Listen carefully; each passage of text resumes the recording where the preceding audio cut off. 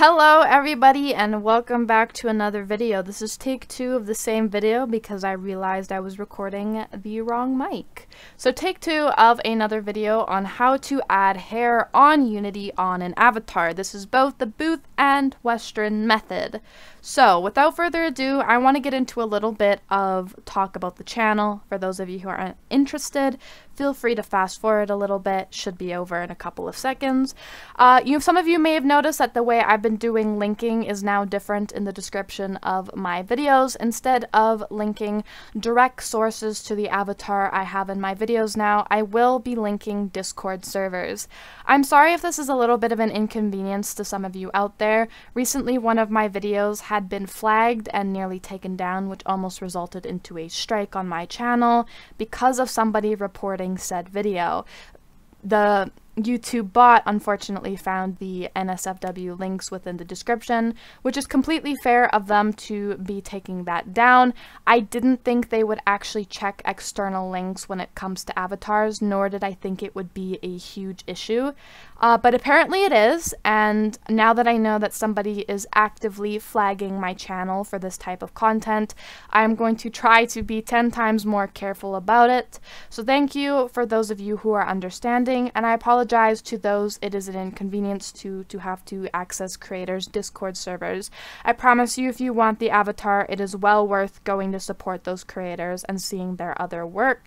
I will no longer be linking the direct shop in my description. I will still be crediting everyone, so please do not even worry about no crediting. That will 100% still happen, but I just have to be a little bit safer about how I do this. Now, there's a little bit of tidbit before you start the video if you've gotten this far. I'm going to be now going over the booth way of doing this and the Western version of doing this. So for those of you who buy models off of Gumroad and PayHip and are wanting to do this, once I switch over to this avatar right here, you can know to play the video again or skip forward until you see this avatar, is when I'll be going over more PayHip and Gumroad models. For those of you who are wanting the booth method of doing this, it'll be at the beginning of the video, so you will just stick around and everything's going to be a-okay. When you are wanting to add hair onto an avatar, there is a couple ways of going about this. For the most part, creators choose to do Blender, but Unity is also another easy way to add hair onto avatars.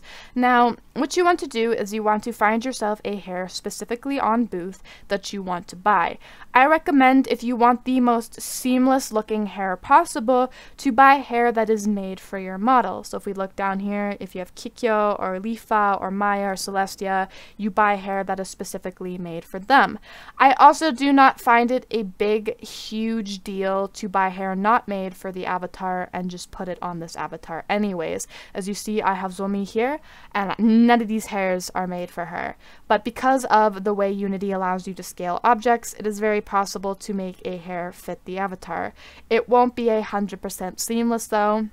A lot of the times there will be tiny little gaps that you may notice. If that is such a bother, I do recommend finding hairs made for the specific avatar. Now that we have the hairs and we've downloaded them, we've unzipped the zip file, and we have specifically found the Unity asset. It's just going to have the little Unity icon, the same thing that you see up here in the corner. You are going to drag and drop that into your assets in the lower left hand side. Once you have that down there and your hair is imported into your project and you see it down here in your assets, you are going to come up to your avatar you want the hair swap. The first thing that you're going to do is you're going to click on the hair and make sure it is a separate mesh from your body. If your hair is highlighted with your body, unfortunately this method is not for you and this video will not help you. Assuming that your hair is its own separate highlight apart from everything else, we can proceed with the video. So the first thing you might notice is your avatar actually has in the left hand side this blue coloring to it that this one down here does not have. If you're having the blue coloring with that, what we're going to do is we are going to unpack the prefab. Now we want to do this because if I try deleting the hair as is while it's blue, it's going to tell us cannot restructure prefab instance, which is an issue. So from here, we are going to click our main part of the avatar. We're going to right click and we are going to come down to unpack prefab. That's going to change the color, and that means that we can pretty much do whatever we want to this avatar now when it comes to moving stuff around, deleting separate meshes and stuff like that. We are going to now delete the hair asset. We are going to click on our hair, we are going to right click it, and then we are going to click delete, so that hair asset is going to disappear. For the sake of this video as well, I'm going to be hiding all the accessories. Now that we have that, we are going to come down into our assets folder, and we are either going to find our hair through the folder that it will be located in, or all prefabs. Now from here, we are going to find either the hair that lines up with our specific avatar name, or just the one that works best for the avatar that you are going to be using. I will use Kikyo. From here, we are going to left click and hold down, drag it all the way up to right on top of our main avatar. That's going to move it into the general location that your avatar is. From here, we have a bunch of hotkeys that we can use. Now these hotkeys are respectively R, which allows us to scale everything, width, height, and length. This is going to allow us to change the general scale of it. Then we have E. This allows for rotation on either the Y, the X, or the Z axis. And then we have W, which is just the general moving around of the asset itself. So now that we have that, we are going to roughly line up where we want our hair, making sure to move all around the avatar to make sure it's how we want it. And we can scale it a little bit to however we want it. Be like, wow, that looks great. Get it to where you like it on your avatar. Now that we have that done, we're going to look at our hierarchy system again, that we've scaled everything how we want it and it looks good. We're going to look at our hierarchy system again. Now there's two things that we want to do here. We want to drop down all the way from hips to spine to chest to neck to head. From here, we are going to see all of our hair bones. What you want to do is you want to control left click every single one of the previous hair bones from the hairs that you deleted from the avatar. We are going to remove these bones because they are no longer in use. After you've control clicked them, you can look over to the right hand side where it says VRC fizz bone or dynamic bone. You are going to click the three dots and then you are going to click remove component. Now from here, there's another option where we can look into our hierarchy system and we can right click everything we control clicked and click delete. The reason that I do not do this specifically is because sometimes these bones can be attached to other assets and it can be pretty vital when deleting them. So do this at your own discretion. It will definitely free up some more space for you and more optimization if you do delete them. But for the sake of nothing breaking, that is something you will have to do at your own discretion. After we've done that, we are going to find our ponytail that we added or a hair that we added, and we are going to hold down click and we are going to drag that directly on top of our head armature. Therefore, that is now attached to our head armature. From here, we are going to click play mode and we are going to come from game up here at the top to scene. We are going to come back to most likely W for you to, pardon me, click on your avatar at the top of the hierarchy system, not just the hair, the entire avatar. And then we will move our avatar around so we can see that this hair here is now attached to our avatar. We can click E here and move it around and be like, wow, that looks so great.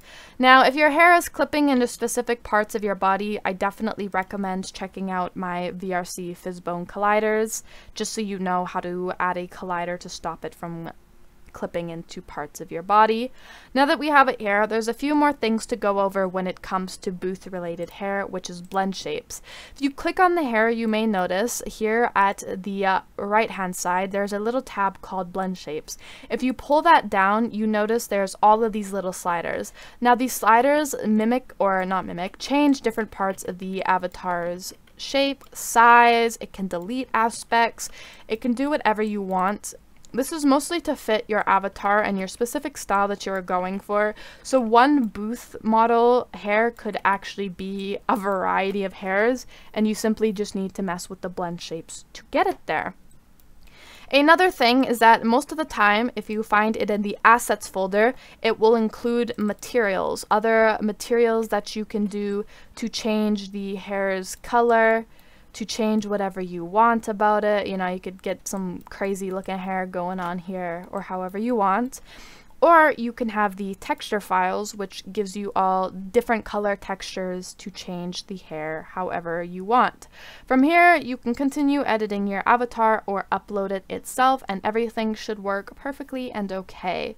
Now, moving on to the Western avatars. I want everyone to keep in mind that Western is a little bit different from Booth, and it requires a few more steps and is a little bit more complicated. So please, please, please, pretty please pay extra close attention if this is the side of the tutorial that you are following through, because it is very easy to make a mistake that'll break your entire project, or it will make sure that this does not work.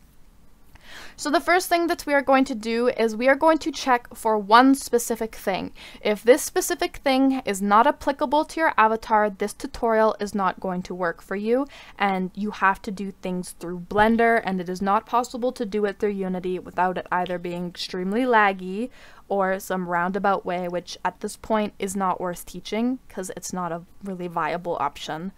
Now, we are going to click on the hair, and we are going to make sure when I click on the hair, only the hair is highlighted. If your hair is highlighted along with your entire body, it means that your hair mesh was merged with your body mesh, and this option is not going to work for you. Meaning you cannot delete it in Unity. It is very hard to edit, and there's like a roundabout way of getting it to work, but it is laggy. I want to teach you guys how to do things the correct way if I'm teaching you how to do it the easy way. So from here, we're going to make sure that our hair is a separate mesh. If this checks out and your hair is a separate mesh, we can move on to the second part. Now, you're going to notice that your prefab up here is blue, meaning that if you try to delete anything in your hierarchy system, it is going to say cannot restructure prefab instance. We do not want that. We're going to come up here and we are going to right click your entire avatar here, and we are going to click unpack prefab, meaning that all of this is going to turn gray. There's no blue color here. From here, we are going to click the hair, and we are going to click delete, and we're going to click delete. We're going to remove the hair from the meshes that it was previously attached to. Now from here, we are going to do this a little bit different how I did the other avatar. We are going to drop down our hierarchy system from spine to chest to neck to head. From here, we are going to look for our hair roots. We are going to look for the hair bones that are being used for the hair that is no longer existing on the avatar. We are going to drop down, or we're just going to click on whatever hair there was. So for me, I'm going to control left click all of these hairs so I can collect them at once. I'm going to look over to the right hand side where it says VRC fizz bones or dynamic bones. Click on the three dots, and then we are going to click remove component. That means that those fizz bones no longer exist within the project. The same thing I said with the booth model here. If you see these little things that we've selected here in the hierarchy system, these bones we selected, we are going to right click. There is an option to delete. If you want more space on your avatar, you can 100% delete those. Although when it comes to model setup, every model is set up differently, so deleting that could affect your project. Do that at your own discretion and your own risk if you would like to do that yourself. For the sake of this video, I will not be doing that, just so everything works smoothly. We're going to pull up our armature for now, and we are going to find the hair that we have bought. Assuming you have bought this hair from either PayHip or Gumroad, you are not going to be given an already complete Unity file. You are going to be given the FBX. Now that you have your FBX, which is going to be a piece of paper with a little cube on it for the icon, you're going to drag that FBX into your assets, and it should look like this. You are going to see that it has the hair. You're going to see that it has this little play icon beside it, and if you click it, it's going to be whatever the name is, import settings. From here, we are going to drag and drop our hair into our avatar at the very top right here. directly on top of our avatar, so it is attached to the avatar. Now from here we have our hotkeys. So we have R, which is scaling of the hair, meaning we can mess with its length, width, and height however we see fit. Then we have E, which is general rotation on the axis of our avatar. And then we have W, which is just general moving. So from here, we are going to adjust our hair so it is fitting onto our avatar however we want. Do some adjusting here. I'm just going to do this for the sake of this video. Now that it's in the general location that you personally want it, that you're like, yeah, I'm satisfied, this is exactly how I want it, we are going to take this hair and we are going to drop down our armature system. We are going to drop it down all the way until we see head. We are going to drag and drop the hair directly on top of the hair armature, meaning that it is now attached to our head. So coming up to the very, very top here where it says play mode, we are going to click play, and we are going to make sure, we're going to click our avatar here, and we're going to make sure that is attached to the head. Seeing as the hair is moving with the head and not its separate object means that we have done it correctly. Next, we're going to drop down our hair's armature. Now for every single hair, this is going to look completely different, but you are going to look down and drop down the armature until you find the hair bones. Most creators conveniently name these for you. They will name the specific bone that they are, what side. Make sure when you are applying your bones, it is applied to the correct hair bone. Meaning that when I'm attaching bone to the avatars, it's going to be attached to this group here because it says front hair middle. It says side hair left. We want that there. Do not attach it to the main part of the avatar's hair. Like, do not attach it here. Do not attach it to armature. Do not attach it to head. We do not want that. You attaching bones to any parts of these that isn't the hair itself is going to cause the entire hair to break. It's going to move around on its own. It's going to move around on a separate armature, and it is going to look very, very wonky. Do not do it. For the sake of showing you in this video, I will show you what you're not looking for. So if I attach it to the main part, if I add my bones to the main part, and I come up to my avatar and I start moving it, this is what we do not want. You can see that there's a separate, we do not want that. So if you are getting that, you are doing it completely wrong and you did not follow my steps. Alright? So now that we know our hair isn't moving like that, we're going to come down to the hair bones. We are going to control left click all of those hair bones so that we have all of them selected, and we are going to come to the right hand side where it says add component. We are going to search up fizz bones or whatever you want to search until VRC fizz bones shows itself. You are going to click that. If you do not have VRC fizz bones showing in your project, that means you did not import the recent VRC SDK. Please go download that. Please go import that. Once you have all of that, we are going to come down to radius here, and we are going to up the radius just so it's just enough so that it pops out a tiny bit. This is the start of where the collision is going to happen. So when you touch your hair, it's going to happen when your hand gets about to the outside line of this capsule here. That's exactly what we want it to. We don't want it to be too big. We don't want it to be too small. We just want it just right. This will also help with colliders. If your hair is clipping into parts of your bodies, please check out my collider video, Fizzbone collider video. It'll help with that problem. Now that we have all of this done, we've messed with the Fizzbone settings. We are now going to click play at the top hand of the screen, come to scene here. We're going to click on our avatar at the top, and we are going to move it around. And would you look at that? Our hair moves with our avatar.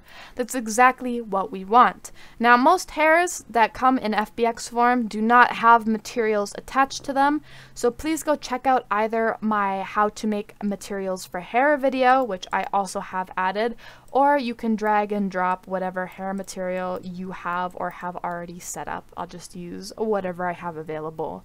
And that is all you have to do. From here, you can upload your avatar and it is a-okay. You have done it. You have changed the hair. thank you to those of you who have stuck through this video. I want you guys to keep in mind that everything that has been shown in this video will be linked in the description. Sometimes things will be linked in the form of a Discord server. Things like this hair I am showing now will not be linked due to the fact it's no longer for sale, but I will link the creator's Discord server. The hair in the previous video will be linked. The avatar in the previous video will be linked. So do not even worry, or the previous segment of this video. So do not worry. I really hope this video helped you and helped those who wanted to learn. This was my most requested video. So without further ado, when it comes to it, goodbye and have a nice day.